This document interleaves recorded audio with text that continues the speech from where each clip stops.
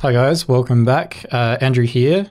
Just doing a quick shout out to let you guys know that I'll be doing a presentation on behalf of the rookies, Allegorithmic and Rising Sun pitchers at Hybrid World. I'll be there with RSP's CG Supervisor Noah Weiss, and we'll be doing a little bit on the rookies program, a little bit about Allegorithmic, and then also I'll be doing a live demo of Substance Painter. So that'll be pretty cool. So if you want to come down and see us in action, we'll be there on Saturday the 21st of July at 10:45 and Sunday the 22nd at 10:15 a.m. I'll put a link to the event in the description below, but check out the website. There's going to be a bunch of cool stuff and some cool people there. So definitely come down. The events that we're holding are free, so you don't have to pay anything. So yeah, I hope to see you guys there. So just a quick update on the channel and what the next few videos are going to hold. I have been chipping away slowly at a new project that I teased in the last sort of 2 videos with this severed arm and barbed wire and stuff. So I'll give you guys another teaser on where that's heading. And that's this guy.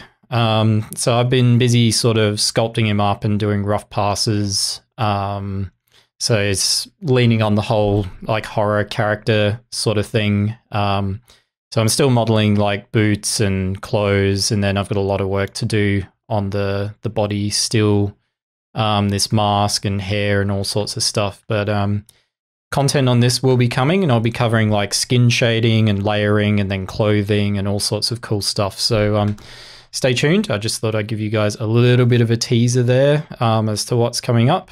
Well, that is busy, isn't it? That's quite busy. I've also got planned for an upcoming video how to actually capture texture reference on set. So this would involve calibrating the camera using a Macbeth chart or a color chart, X-Rite color chart, and gray and chrome balls, and how to properly calibrate the environment to get the best capture reference that you can.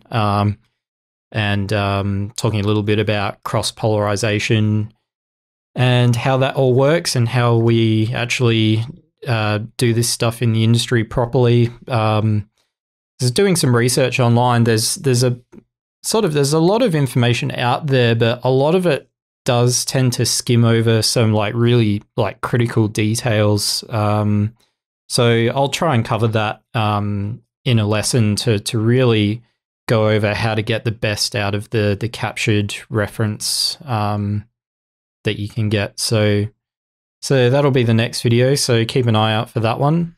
As part of that lesson as well, I'll be throwing out a bit of a freebie with a Nuke gizmo, which will be called AJ Color Chart, which is just an X-Rite color chart with all the measured values in sRGB color space, so that you guys can use this to calibrate against or use it for texture reference. I've also got some geometry that you can use so that you can render this up. There's a bunch of them online, but you know, there's another one. So, and then telling you guys about color target, so you can use that to calibrate captured images using a proper matrice and not just a white balance adjustment like you would in Lightroom or something. So that'll be pretty interesting. So stay tuned for that, and I'll see you in the next one.